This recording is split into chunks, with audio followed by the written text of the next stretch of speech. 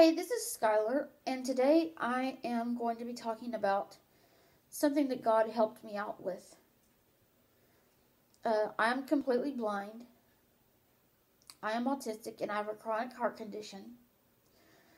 Today I'm going to be talking about something that I feel that God has helped me out with. Now, this is back in late July that He delivered me from this. July of 2016. And I'm talking to y'all about this. So,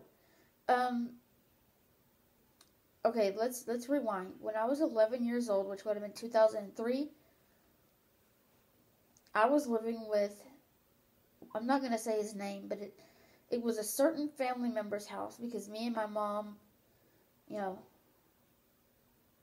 were struggling. And I was living with a certain family member's house. A certain family member's house. And this certain family member and his sons were devils. Like, I would be waking up to them fist fighting and stuff like that. I was so scared that my mom had to push me out the door so I could go to the bathroom. Like, out of the bedroom door to the bathroom, because I didn't know what I was going to run into. Keep in mind, I'm blind. So, or this certain family member would say the N-word, knowing that I hate that word. That is one of my top hated English words ever. Anyways, so that's the kind of mean stuff this family member would do. To help me relax, I developed a zombie problem. Now, I know that you're probably gonna think this sounds weird and like it's no big deal. It is a big deal. Okay, try breaking the habit after so many years. I can't count now. So what is a zombie problem? Now, when I was 11, I was hooked on the word zombie and lots of other Z words. What I would do in my head, okay, this is an in my head thing, not out loud. I would think a word. I would imagine a word that I liked. Like, I would imagine one of my favorite words in my head. And then I would imagine in my head the way a zombie would say it. Which it kind of sounds like a ghost. You know how they make those ghosts say boo, and they kind of have that vibrato-y type voice. That's what a zombie kind of sounds like, just a little deeper and slower. But yeah, anyways. So I would imagine I would imagine the word in my head being said or by a zombie, in a zombie tone. And that would give me a sense of relaxation and chills, like goosebumps. So I would be chilling in more ways than one. Anyways. So this zombie business would make me have goosebumps. But it was the only way that I could relax myself so I could go to sleep, because I was so scared that, I don't know, they were going to come, fist fighting and land on top of us like they have nights before. So, zombies would help me relax. And after that, I kind of got hooked on zombies, just like it was a drug. I got hooked on sorry, just thinking about how to describe this to you. The goosebump type of sensation that I would get from doing this zombie business. It's kind of hard to explain, other than it's like you're not cold, you're not shivering, but you have goosebumps all over your body.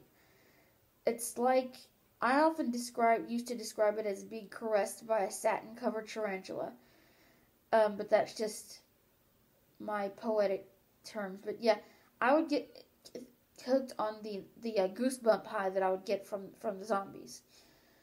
And because this is only in my head type thing, I could do it as many times as I want to without disturbing my mother, who, oh, by the way, was sleeping in the bed next to me. Now, this is when I was 11, which is 2000 and Now let's skip to 2016. I had been doing zombies from 2003 to 2016. In late July, I went to go, this is a true story, go to sleep. And I heard something clicking around in my room, like somebody was moving my cords around, and there wasn't a human in there. And I could feel a presence. Come to find out, it was kind of a bad presence. I did some research on zombies, and I discovered that the zombie legend came from voodoo. I know that zombies are not real, but the legend of the zombie came from voodoo, which is real. Now, my teacher once told me that the zombie legend came from Haiti, but she neglected to mention the voodoo part, okay? So I had no idea that it came from voodoo. I just knew it came from Haiti, and they had a lot of superstitions there, and all that kind of stuff. I had no clue that voodoo was in any way tied to this until I researched it. And I discovered that maybe the bad presences that were coming in my room were being drawn, via, the zombies and other stuff I was into, which I'm not going to name, but I discontinued all that the day after I had that presence in 2016. I discontinued the zombies and the nameless other stuff. Now, just like a drug, the hardest thing for me when I discontinued the zombies, and I mean, I cold turkeyed. The hardest thing for me when I cold turkeyed the zombies was the goosebump high. Because I was used to doing zombies every night since 2003 all the way to 2016.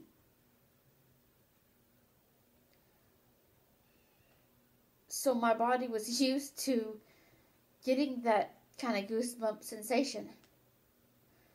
So I had to kind of think of other ways, other zombie-free alternatives of how I could get those same, that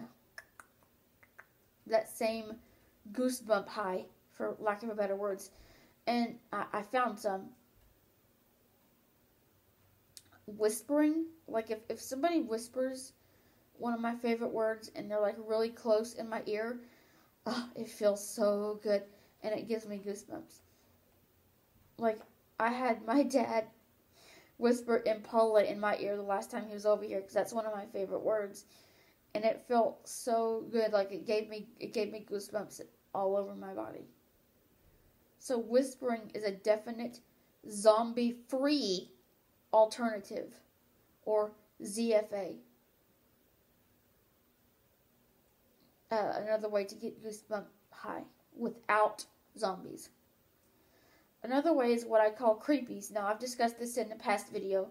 Creepies are what I call it when people gently crawl their fingertips up my back, or other parts of my body in a way, like a spider. Like their fingertips are moving like the way a spider would move. And it's a very gentle, light surface touch. It's very, on the surface of the skin. They just crawl their fingertips across the surface of your skin. That is so relaxing to me. And yes, I erupt in goosebumps when people do that. And I often collapse. I'm like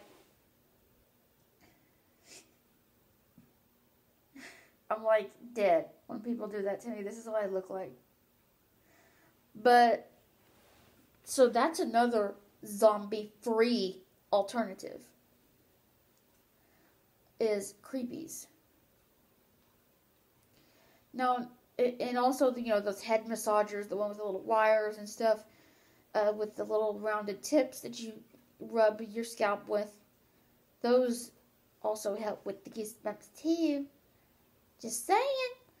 And I have one for your body. They make one for your body, and it's it's kind of like that head massager, but it's shaped like a garden rake, and it's for your back. Oh, it feels so good. That's another alternative. Also, I have these anemone mitts from Fun and Function. I made a video of those too, and they're like these mittens, and they have on the palms these little tentacles, and you just rub them on your body. They're from Fun and Function, which is an autism, special needs product website. And those kind of give you the horripilation too. Horripilation is another word for goosebumps. Yeah, we discussed this.